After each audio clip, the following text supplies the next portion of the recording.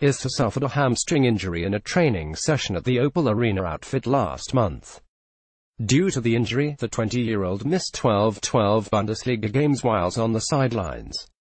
"I'm really happy to be back. It always feels great to return from an injury and I am back to help the team," the former Soccer Deportivo star told Kick.com. "We have a game to end the season. It was very sad to suffer an injury in the mid of the season at your club, but next season will be fireworks. I pray to stay out of injuries at mine so 5 next season." Abass joined the Red and White lads on a 5-year deal from Slovenian club NK Olimpija during the last summer transfer window.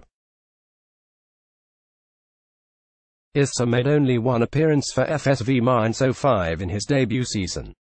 Let's block ads. Why?